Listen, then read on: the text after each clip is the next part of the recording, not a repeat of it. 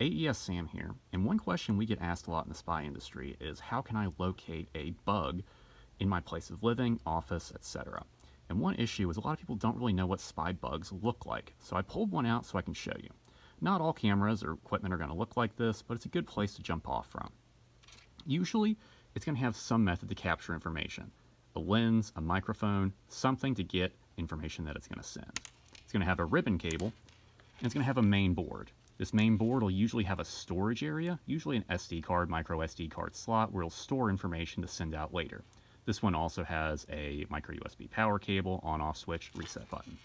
It's going to have some way to get power, in this case a power cable, and it's going to have some way to send information, either an antenna or some local area network connector, something like a LAN cable. So now you know what bugs look like. You can keep an eye out in your home, office, Airbnb, wherever.